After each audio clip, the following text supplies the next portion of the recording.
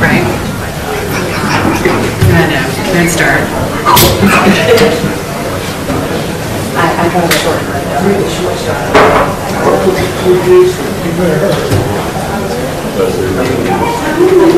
Hey, Ryan.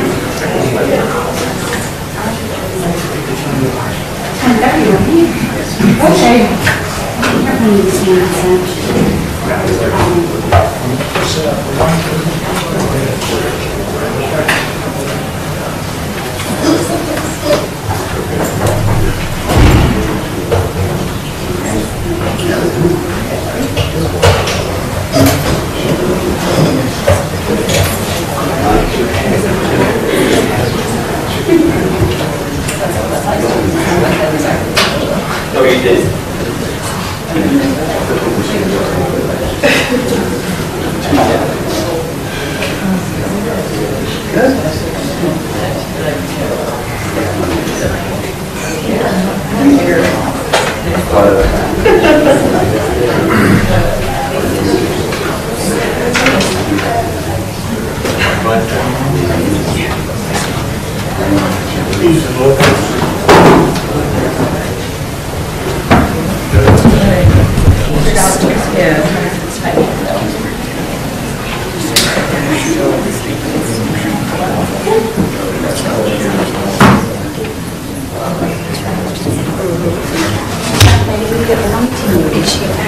No, not yet. Okay. It's not a big deal. No rush. Did you get judge or? Yep.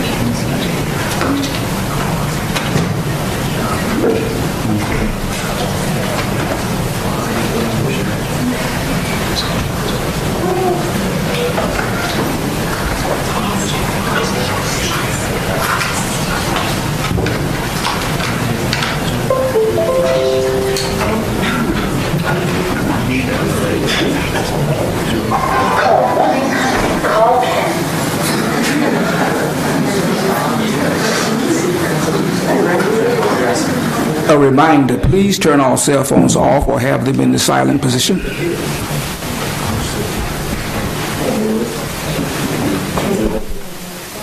Yeah, he's in trial. I think Judge Leonard is He's good. gonna let him come up. Just let us know. Okay, thanks, Charlotte.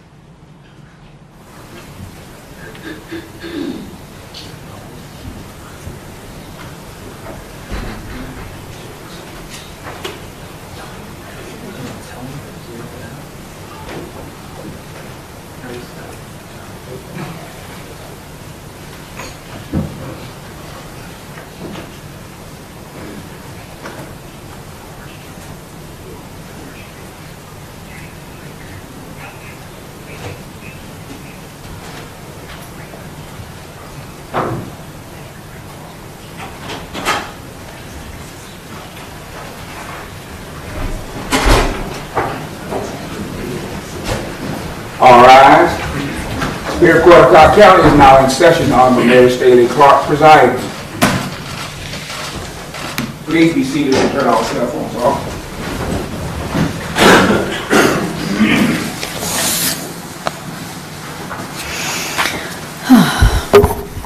Good afternoon, everyone.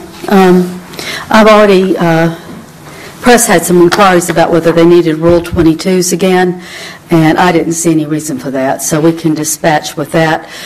Prior objections can be noted for the record. Will that be sufficient for the defense? Yes, ma'am. Very good. We are here to conduct the sentencing in the case of the State of Georgia versus Justin Ross Harris. Brian, do you have a copy of the Bill of Indictment?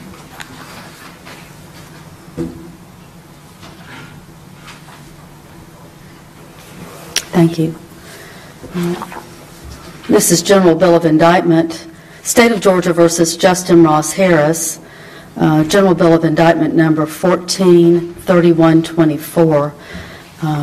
The case was tried during the months of September, October, and November in Glenn County, Brunswick, Georgia, where the case had been moved and the venue changed for purposes of finding a jury. In March of this year, 3 weeks were spent trying to find a qualified jury in Cobb County, pool of jurors in Cobb County. That was not able to be accomplished, although the effort to do so was a strong effort. There's nothing else to be said, but it was a very strong effort. It did not occur, and the case was transferred to Brunswick, to the Brunswick Judicial Circuit, Glenn County.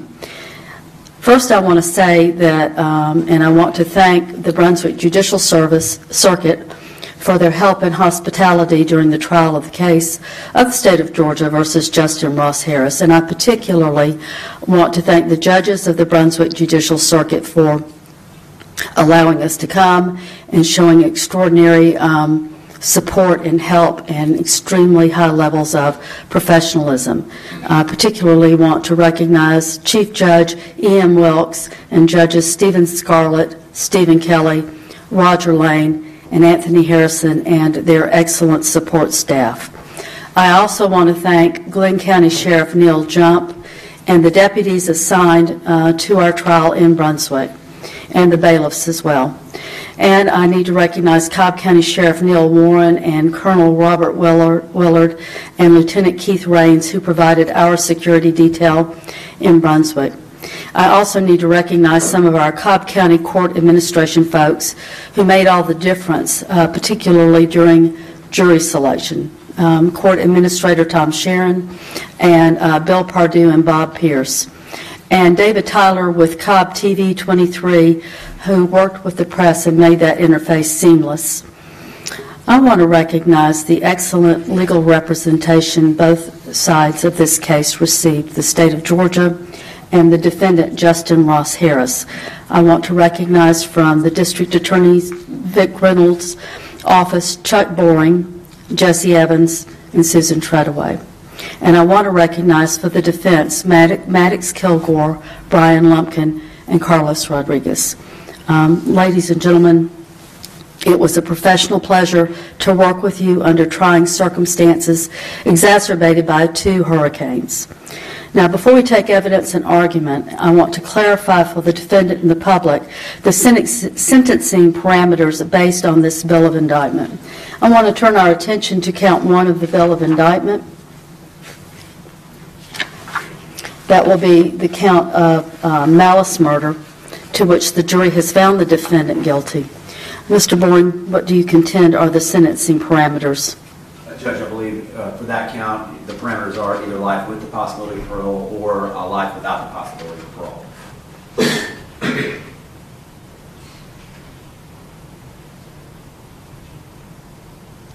Does the defense agree or disagree? We agree. Count 2. Your Honor, I believe count 2 as a matter of law is vacated by law, so there would be no sentence for count 2. And do you agree or disagree with that? We agree. Count 3. Your Honor, count 3 as well would be vacated as a matter of law, so there would be no sentence for that count. Does the defense agree or disagree? We agree. Count 4, Your Honor, that's a possible sentence of up to 5 to 20 years in prison, and I believe that can run either concurrent or consecutive to count 1. agree or disagree?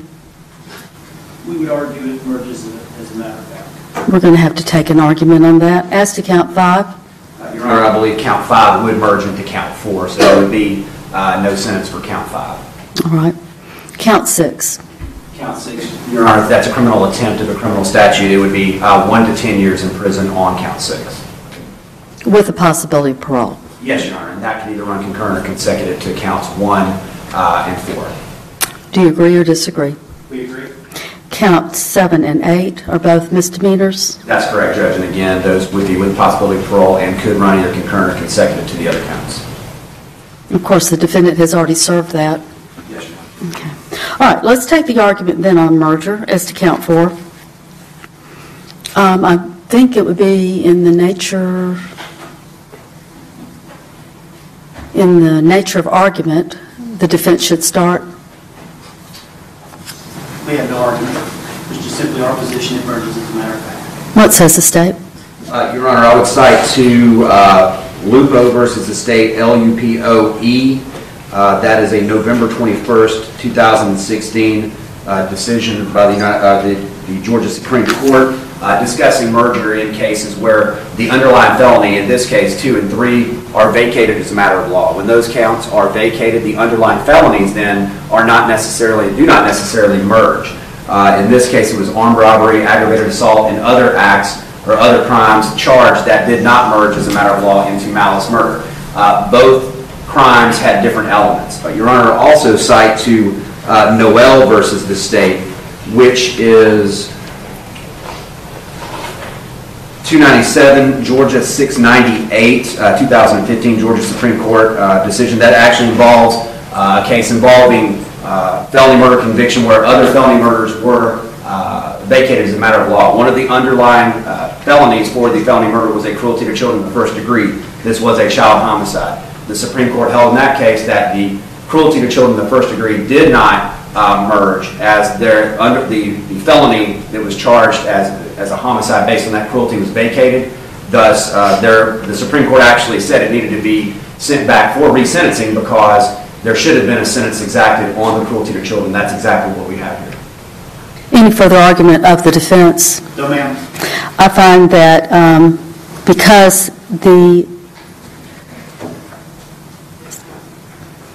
of the convictions in counts 2 and 3 being vacated as a matter of law, in count 4 there is no merger, and therefore the sentencing parameters are 5 to 20 years.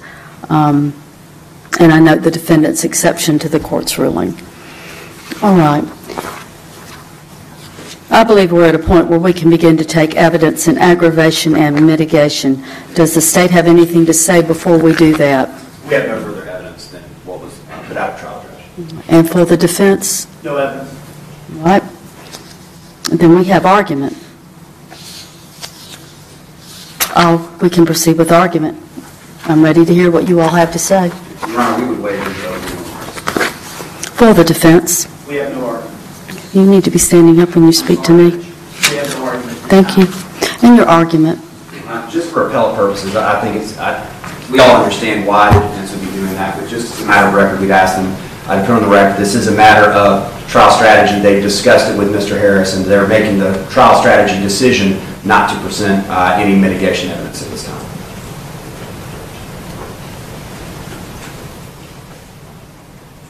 Mr. Kilgore. I don't have to do that and choose not to.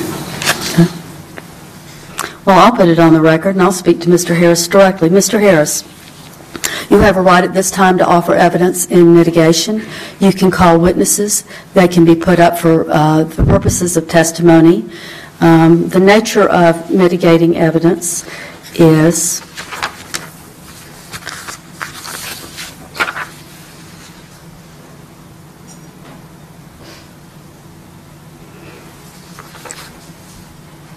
mitigating or extenuating facts or circumstances are those that do not constitute a justification or excuse for the offense, but that in fairness and mercy may be considered as extenuating or reducing the degree of moral culpability or blame. Evidence such as that is generally along the lines of lack of a prior conviction, youth of an offender, circumstances such as perhaps drug addiction or something along those lines. And every defendant is entitled to have that presented in a sentencing hearing before a court considers an appropriate sentence if they wish. They can put up evidence. If there is no evidence, the evidence of the trial can be considered, just as for the state in the nature of aggravating evidence. And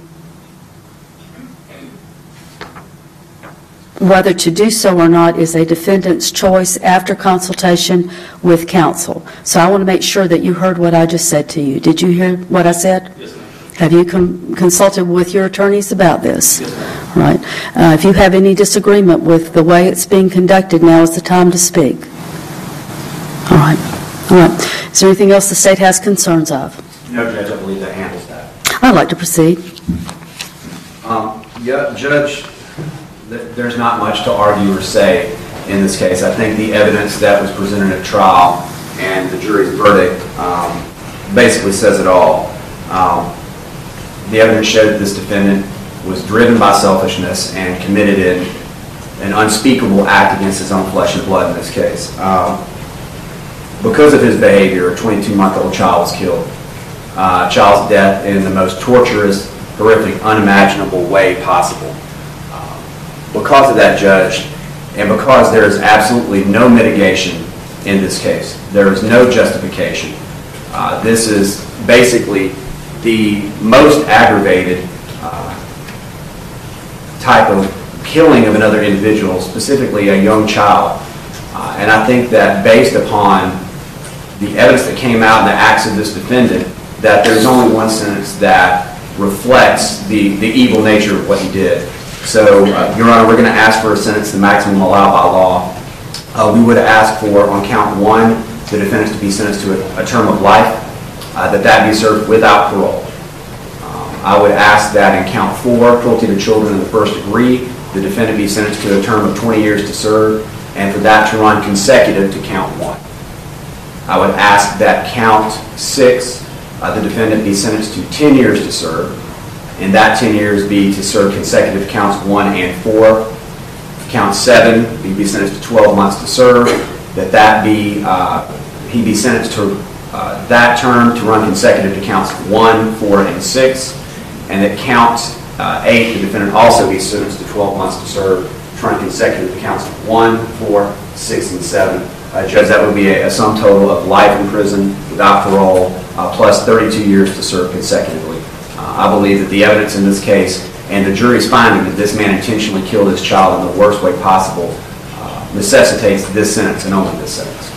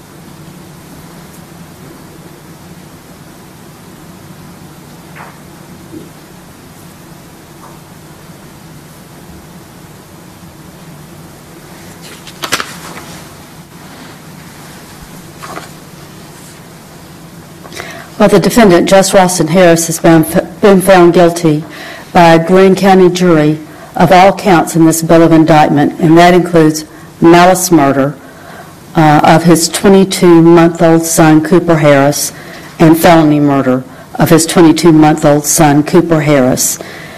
He's also been found guilty of the underlying felonies and misdemeanors.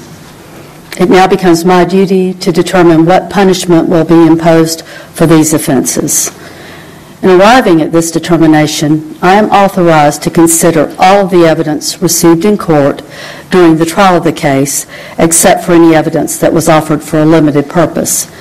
I am by law to consider the facts and circumstances of extenuation and mitigation of punishment, if any, as well as evidence in aggravation of punishment.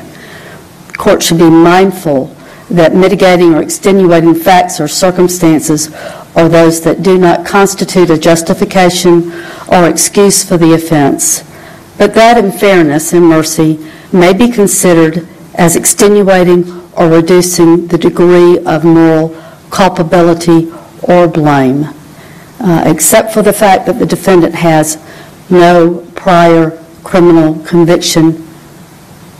There is no mitigating fact or circumstance in this case. The aggravating circumstances are those that increase the guilt or enormity of the offense or adds to its injurious consequence.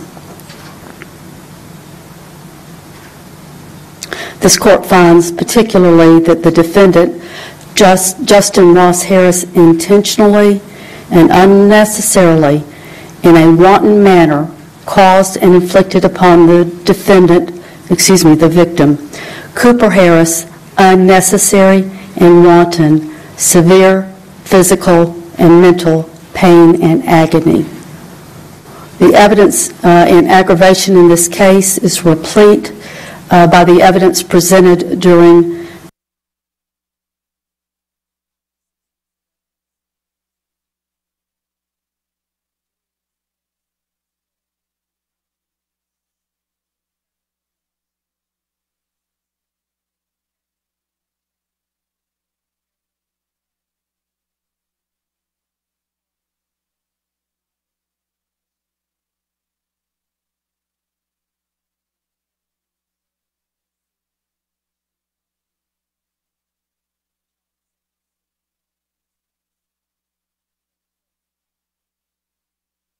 time in their deliberations. They asked to review evidence that was of concern to them, and it was done so in open court. When they came back into the courtroom to render their verdict, and they were polled by the court and asked if in fact that was their verdict in the jury room, and if it was still their verdict, each stood and each unequivocally said yes, it was. There was no hesitancy, there was no reservation, there was no indirectness in their answers at all. They fairly deliberated and discharged their duties and found the defendant guilty of what factually was a horrific experience for this 22-month-old child who had been placed in the trust of his father, and in violation and dereliction of duty to that child, if not love of that child, callously walked away and left that child in a hot car in June in Georgia in the summer to swelter and die. The state's recommendation is the very least that anyone could deem just under the circumstances of this case, and I will follow the recommendation. Mr. Phillips, if you'll do the paperwork, please. You got it? Okay. If the parties would approach. And the defendant. You want me to take it back to him, Judge? No, I want him up here for bench. sentencing, please. Yes, and thank you. Probably needs to go with that.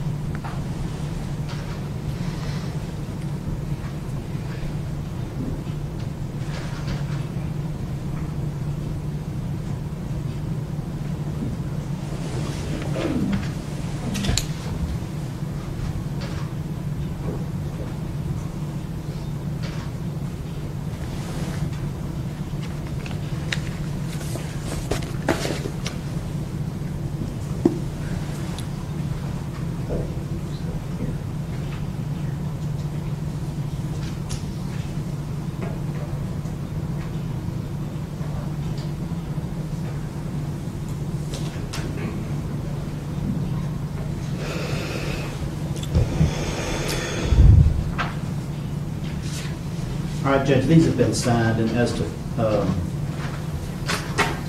form, I think it clearly reflects what you said. Thank you for that, Mr. I didn't read the Kilgore. habeas rights to him, though. I'll do that. Okay.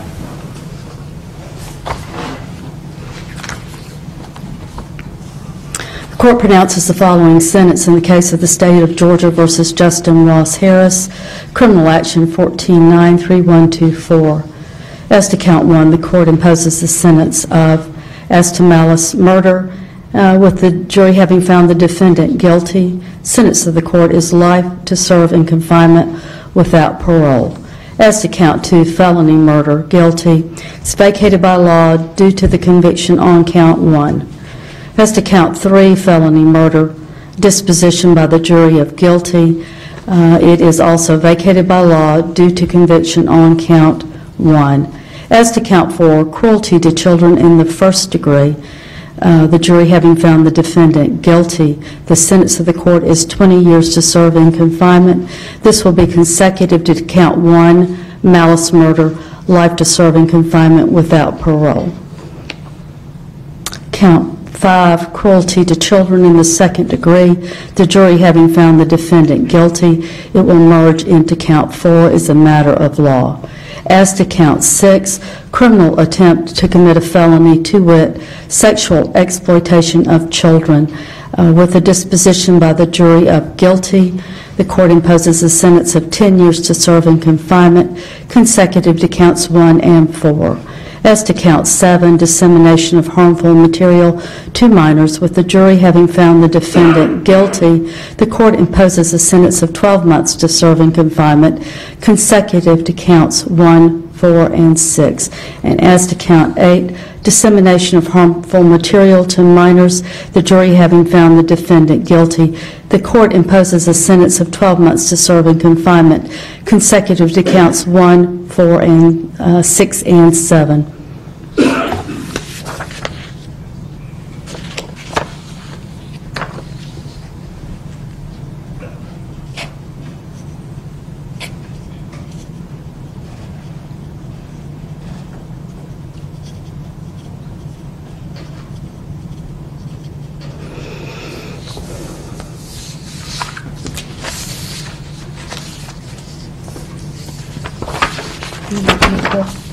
Page 3. Mr. Harris, this is to advise you that you have the right to file any action for habeas corpus brought pursuant to Title IX, Chapter 14, Article 2 of the Official Code of Georgia. It must be filed within 1 year from the judgment of conviction on misdemeanors or 4 years from the judgment of conviction on felonies becoming final by the conclusion of direct review or the expiration of the time for seeking such review. That would be the 5th day of December, 2016. You also have a right to appellate review. I know that you've discussed that with counsel because you and I have discussed that previously. So let this serve to remind you that you have 30 days in which to file the first steps toward appellate review. Mr. Kilgore has already advised the court that he either has or will, I would assume will, file a motion for new trial and take the appropriate appellate steps. Is that still your intent, Mr. Kilgore? Yes, ma'am, I'm going to take care of it. I appreciate that. My final observation is this, Mr. Harris. I went back and reviewed and thought about your statement to the police and your statement to your wife when you were taken into custody. And it stood out to me that in both of those, you took the occasion to express your wish that you would be an advocate so that people would never do this again to their children. And I would say, perhaps not in the way that you intended, but you in fact have accomplished that goal. All right. Anything else for the state? No, Your Honor. Anything else for the defense? You can take the defendant into custody. And just wait a second, let's get him out. All right. If there is no other business by the state or the defense for the court, No, Your Honor. there being none, we stand in recess. All righty.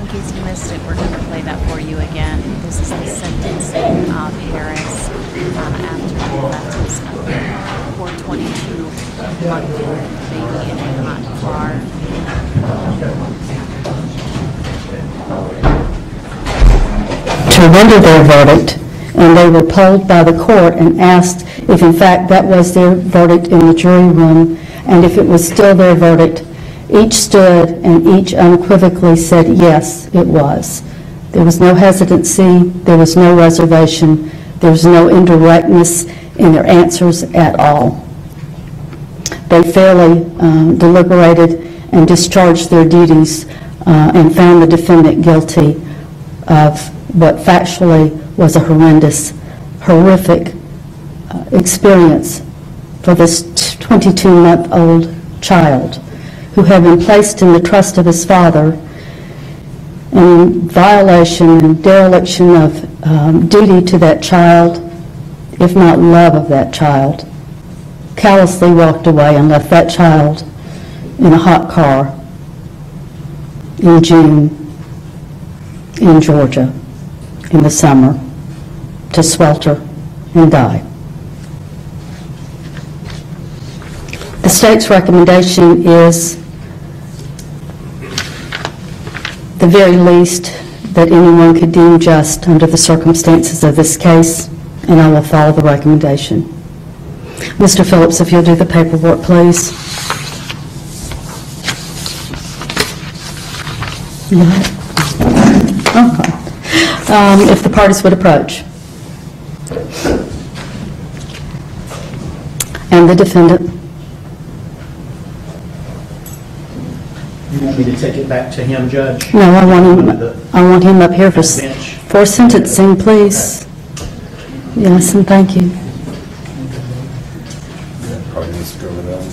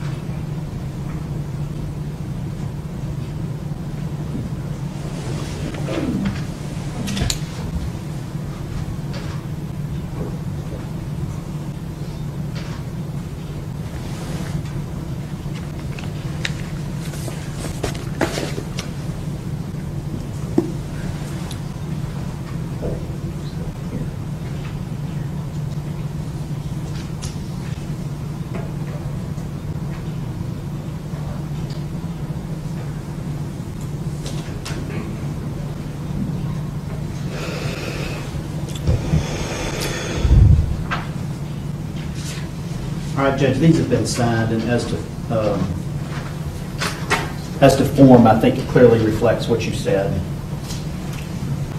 Thank you for that, Mr. I didn't read the Kilgore. habeas rights to him, though. I'll do that. Okay.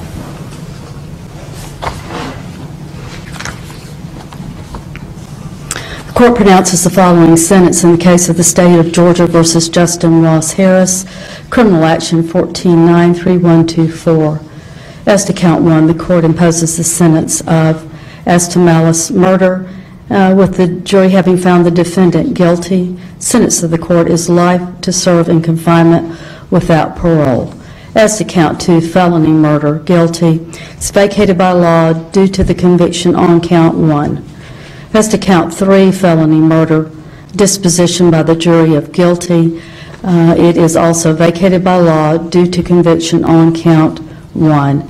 As to count four, cruelty to children in the first degree, the jury having found the defendant guilty, the sentence of the court is 20 years to serve in confinement. This will be consecutive to count one, malice murder, life to serve in confinement without parole. Count five, cruelty to children in the second degree, the jury having found the defendant guilty, it will merge into count four as a matter of law.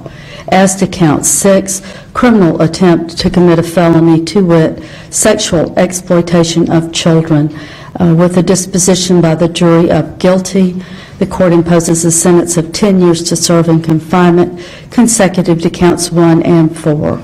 As to count 7, dissemination of harmful material to minors, with the jury having found the defendant guilty, the court imposes a sentence of 12 months to serve in confinement, consecutive to counts 1, 4, and 6. And as to count 8, dissemination of harmful material to minors, the jury having found the defendant guilty, the court imposes a sentence of 12 months to serve in confinement, consecutive to counts 1, 4, and 6, and 7.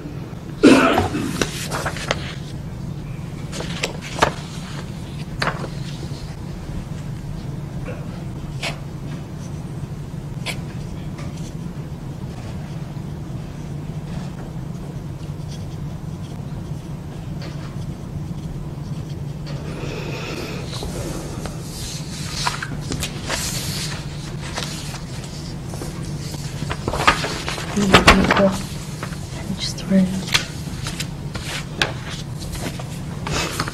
Mr. Harris, this is to advise you that you have the right to file any action for habeas corpus brought pursuant to Title IX, Chapter 14, Article 2 of the Official Code of Georgia.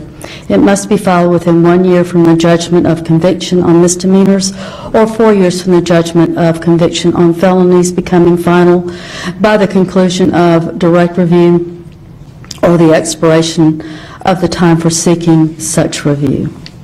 That would be the 5th day of December, 2016. You also have a right to appellate review. I know that you've discussed that with counsel because you and I have discussed that previously. So let this serve to remind you that you have 30 days in which to file the first steps toward appellate review. Mr. Kilgore has already advised the court that he either has or will, I would assume will, file a motion for new trial and take the appropriate appellate steps. Is that still your intent, Mr. Kilgore? Yes, ma'am, I'm going to take care of it. I appreciate that. My final observation is this, Mr. Harris. I went back and reviewed and thought about your statement to the police and your statement to your wife when you were taken into custody. And it stood out to me that in both of those you took the occasion to express your wish that you would be an advocate so that people would never do this again to their children. And I would say, perhaps not in the way that you intended, but you in fact have accomplished that goal. All right. Anything else for the state? No, Your Honor. Anything else for the defense? You can take the defendant into custody.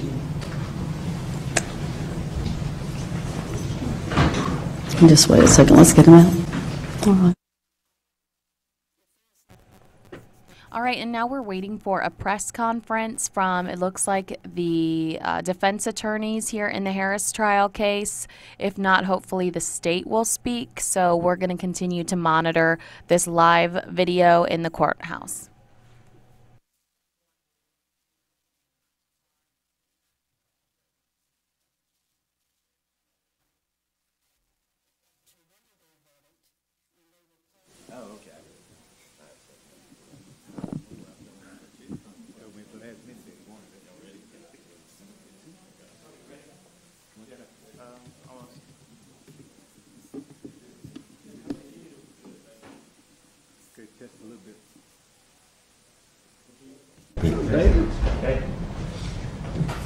Check audio, check Tony, audio check Tony. Need the speakers. Like we had a spaceship close. Seriously.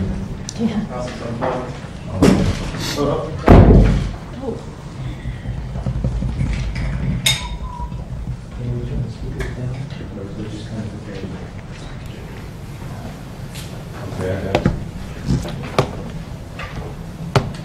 got it, Tony? I have it. 1 second, guys. TV people. It's really hot.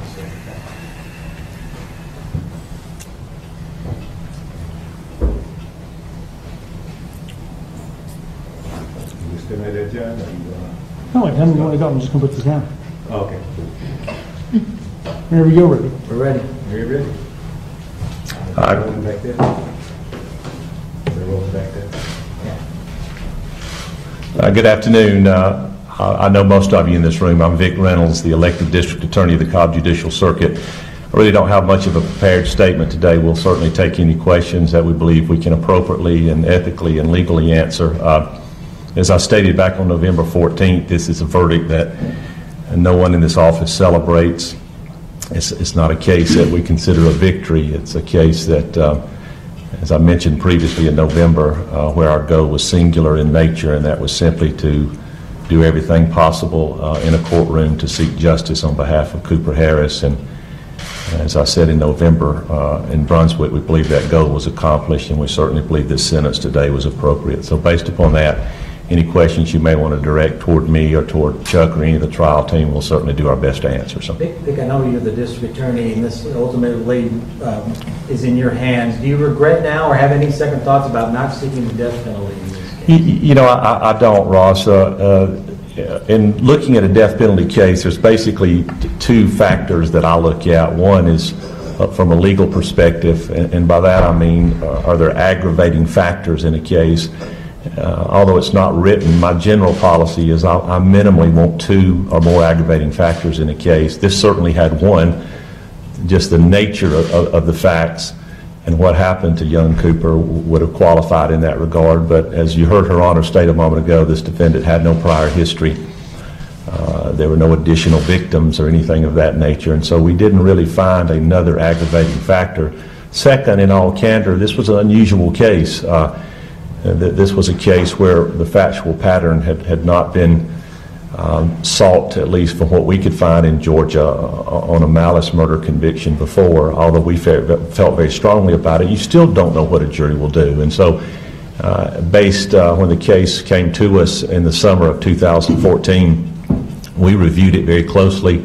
I had a number of the more experienced review it. In fact, lawyers who were not involved in the actual day-to-day prosecution of it reviewed it factually as well.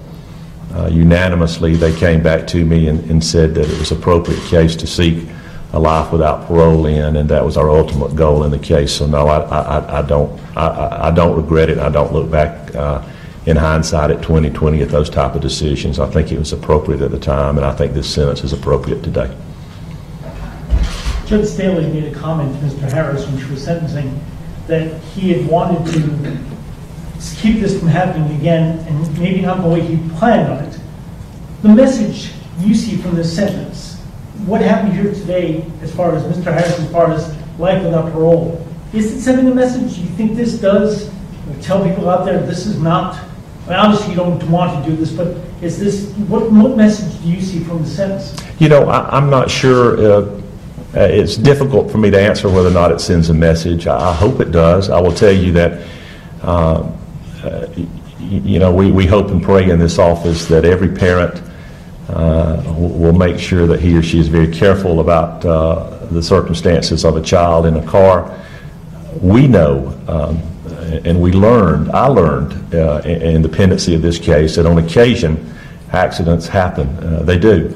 But this wasn't an accident. We categorically, unequivocally were convinced from literally the very first day that this was an act that was done with minimally negligence to begin with, and then malice as the investigation ran its course. And so I do think in some ways it's accomplished the goal of making people very, very aware in this community, throughout the metropolitan Atlanta area, probably in the state of Georgia, and maybe even further on a national level, of the fact that you have to be extremely careful and cautious when placing your child in a car seat, and making sure that you don't in any way forget that circumstance or forget that child is there. But again, this case, we believe, and a jury, I think, spoke very strongly and convincingly that they believed it as well, that this was not an accident, this was an absolute intentional act. I don't know if it's for you, Mr. Reynolds, or Mr. Sure. Moore, you may want to answer, but in the statement you mentioned that defense not bringing any arguments was a defense strategy. Can you elaborate and explain, when you said it was a strategy, what that is or was? Well, what I can only, excuse me. from an appellate standpoint, a lot of times we have cases when we look back at it, there are brought up appeals that, you know, the defense could have put forward mitigating circumstances or something at sentencing. And cases have been reversed where the defense does not put up any evidence in mitigation or anything like that. Here we understood maybe they chose to do that for some other reason, not to, I guess, give up maybe information they want to use on appeal or things like that. But to get them on the record, so they have been faced, Mr. Harris has been faced, like, hey, I do know that we have this opportunity, and it's not just due to laziness or forgetfulness or something like that on the part of defense counsel. It's a decision they are making after talking with their client. So that's the reason for bringing that up and putting it on the record, because 5 years down the road, 10 years down the road, you're in another habeas court somewhere else if this case is on appeal, and you don't know what the arguments are going to be made.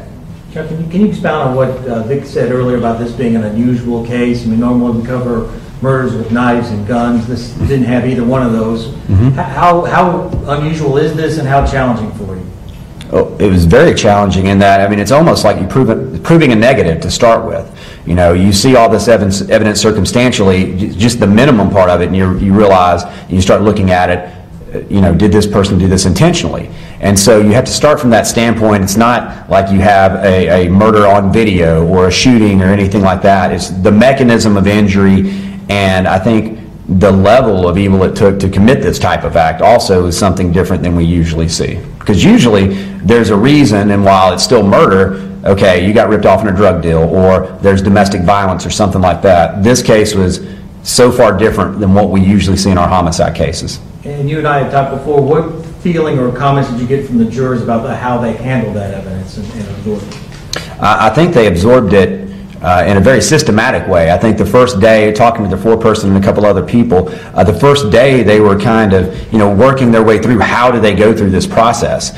And then they created a plan where they were going to go through and discuss each issue. And when they did it, each juror was going to be allowed to have their say, so no one would feel like they were left out of being able to deliberate. But when speaking with them, they didn't seem to have, they were very thorough in their examination of the evidence, but they really didn't have a lot of questions about the evidence once they had gone through it.